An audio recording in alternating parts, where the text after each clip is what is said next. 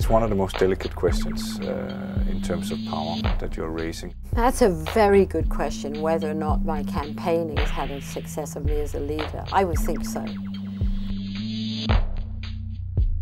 When I took over Ford, I absolutely made decisions rooted in our family heritage, our values. That really is the culture of Ford. The original management philosophy is decentralized empowerment. I'm very pleased that when we talk about leadership, that more company leaders are aware of the importance of the customer, because I've always stressed that your thinking and planning should be from the customer back to the company, not from the company back to the customer.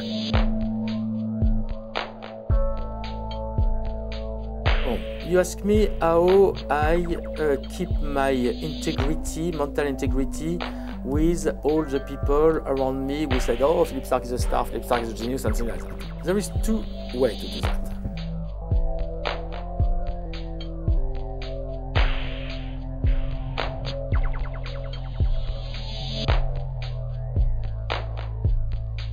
It's one of my favorite subjects, because I'm such an absolutely strong believer in management by love. When I hire an executive, I look for integrity first, because when it comes to his job, I can teach him his job, but I can't teach him integrity.